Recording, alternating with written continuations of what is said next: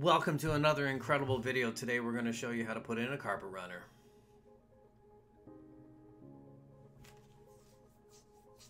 Alright, so first you'll receive this in the mail, about that size. This will do about 13 stairs. The first thing you're going to do is, after you do the underpad, you're going to roll this thing out all the way up to the top. Then you're going to get in position and start getting it in line and in shape with the stairs. Getting your tape measure together, measuring on each side, and making sure that this carpet runner is centered. You're going to grab your rental gun from Home Depot or one of the big box stores or rental places, and you are going to start applying staples.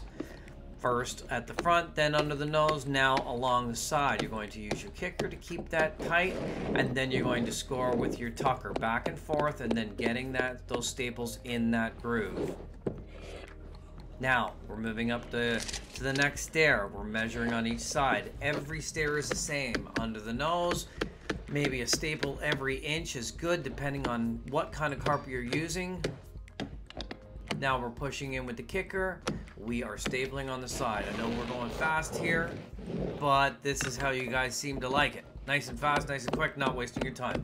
Staple in the groove all the way down.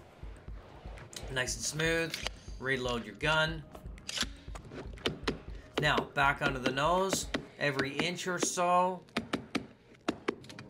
Now, we're going up. As we go up, we're measuring, making sure that the carpet is even on each side.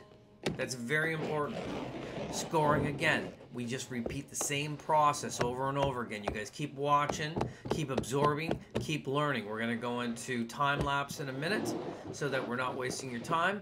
This is very easy, very simple to do. Anybody could learn how to do this in a day. Less than a day. Do one, you've done 10. As long as you're following the steps, you measure on each side, you put pressure on the kicker in the middle, you staple the sides, then you groove with the tucker, then you staple. So we just rolled it under the door there to keep it stable from rolling back down. And now here we are again, under the nose. Then we'll take our tape measure, we'll measure up. Well, let's get some staples first. We'll put some pressure on the kicker, staple the sides, score the bottom of the stair there. We'll put the staples in, 1 inch under the nose, every 5 inches down below on the riser. Score it again. Here we go with the staples, slow it down for you.